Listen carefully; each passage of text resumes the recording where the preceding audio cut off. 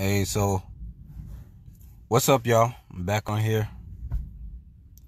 Just wanted to ask y'all a question. You know, that maybe get some people thinking. Imagine being paid in assets. Like, imagine you being paid if you work. Say your hourly pay is, say you're making $20 an hour. Imagine getting paid. Say you working $20, working for $20 an hour for like a regular 8-hour shift. Imagine instead of getting paid dollars, you got paid 5 ounce or 8 ounces of silver. 8 ounces of silver. That's how we used to get paid. We used to get paid in assets, things that had real value. Now we only get we get paid in fiat currency, meaning that we'll always have to, if we don't go up, like if we don't say, okay, this year I work for $20, next year it's gonna be $30 or however that works. If we don't do that, inflation eats up at us. So you making $20 an hour today won't be working for $20 an hour today may be enough, for some people. That's not really all that much, but just see where I'm going with this. 20 years or 10 years later, if you still working for $20 an hour won't cut it.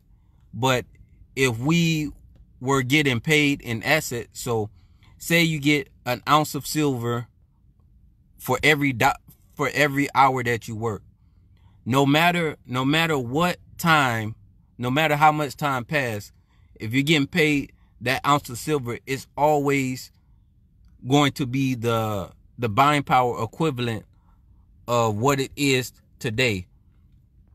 So meaning you won't, like, for business owners, we say you own a business, you're a business owner, you own a business.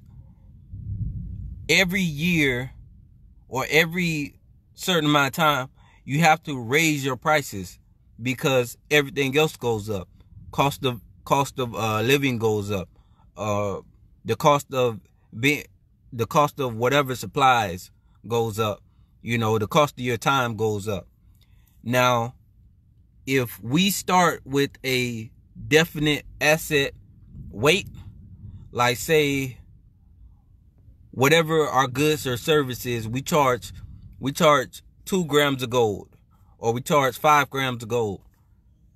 10 years from now, you can still stay at how much gold you say you charge 2 grams of gold for whatever good or service you offer now. 5 years from now, you still can, you still can charge 2 or 1 or 2 grams of gold. Whatever your number of assets you want to acquire for your goods or service, you don't have to keep changing that, because assets maintain buying power and they hedge against inflation. So your prices won't necessarily go up because you are operating in an asset class. This may be a little confusing. I'm trying to think of a simple way to put it. I believe y'all smart. Y'all will get that. But basically, being paid in assets, or being paid in an asset class, like gold and silver, you can just measure how much you want to get paid in weight, and that the same you can maintain being paid that same amount of weight over a long periods of time, versus if you're operating only in fiat currency, meaning you have to keep adjusting that number that your service, you have to keep adjusting that fiat currency number, meaning like you work $20 an hour, you work for $20 an hour, meaning next year it has to be $25 an hour or $30 an hour. Then 5 years after that it's $40, and it goes up in increments that it goes up in increments that have to continue to go up to keep up with inflation.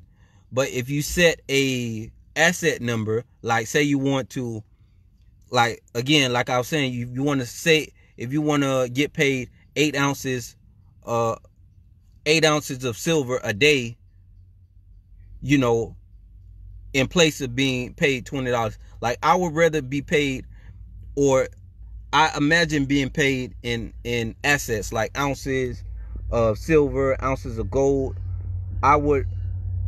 That is much more appealing to me than hold on, we got this train going by. But that's much more appealing to me than fiat currency. Once we all realize what fiat currency is, then there's going to be a rush to real money, gold and silver, and also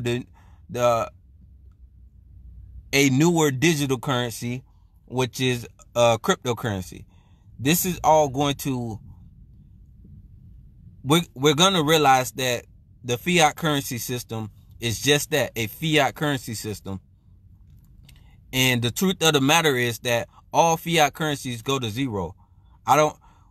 We have been operating on 2% of the buying power of the US dollar. We've been operating on 2% of that. So it has lost 98% of its buying power. That should shake you up. That should make us really think about what's going on. But again, we're not taught to think about that type of stuff. But anyway, I just want to say, imagine you getting paid in assets like gold and silver versus fiat currency. If you choose fiat currency over real money, which is gold and silver, that just means you don't know what real money is and you don't understand money. That's it. Because anybody who understands money and knows what it is, you're going to always choose gold and silver over fiat currency. I would think so. If you want to maintain your wealth, you can only maintain and build your wealth with assets. The more paper you have, it's the more opportunities you have or choices you have. You can choose to get assets or you can choose to get liabilities. And if you choose to not make a decision, you are choosing liabilities by default, because fiat currency is a liability until we turn it into an asset. But yeah, that's it. Just wanted people to think about that. I don't know if it was maybe got kind of confusing, because I don't know if I made that so clear. It was clear in my head because I guess that's because it's my idea and I'm thinking about it in my head. But I just wonder how would that look for other people? How would that look for you if you got paid in gold and silver? Like, how many ounces of gold and silver would you want to be paid a day? I think it's good to just think in money. Think in, like, you don't want to, like, I don't like thinking in dollars. I like thinking in gold and silver and weights of gold and silver, like either an ounce of gold and silver, gram of gold. I like thinking in that way, because then I'm always focused. I'm not focused on something that is always eluding me and always being attacked, which is fiat currency. So yeah, y'all be blessed and have that thought. Like, just think about it. Imagine you getting paid the equivalent of what you're getting paid, but it's in assets. And whenever you want to decide to get a fiat currency, you can liquidate your asset, or you can borrow against your asset while still maintaining your asset and being able to pay for things you need to pay for. But yeah, so y'all be blessed, and that's it.